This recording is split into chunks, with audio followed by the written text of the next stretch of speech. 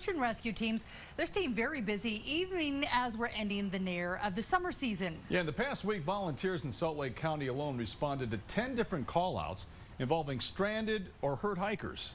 And then tonight, Utah County teams deployed when a family thought they were caught in flash floods on a popular hiking trail. Yeah, Ariel Harrison live near Spanish Fork Canyon to explain for us tonight. Ariel?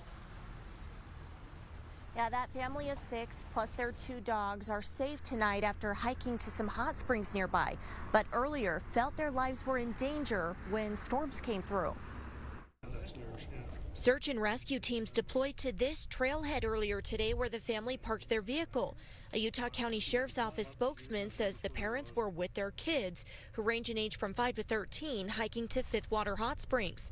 When storms came through, the family felt like they were caught in flash floods with water overtaking the trail.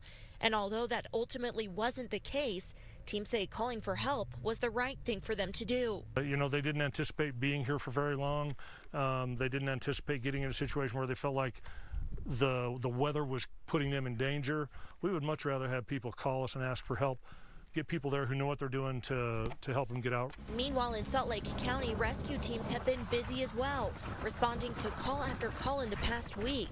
We spoke with a man who spends a lot of time on the trails and applauds the volunteer teams who deploy when they're needed. I don't think we could be out here as much as we are without them. I've definitely been in some, sticky situations in the past where I didn't necessarily need rescue, but definitely having it in my mind that, there's people out there who know what they're doing.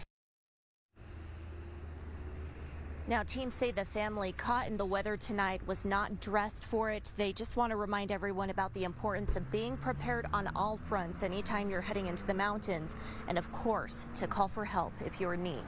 Reporting live near Spanish Fork Canyon, Ariel Harrison, KUTV 2 News.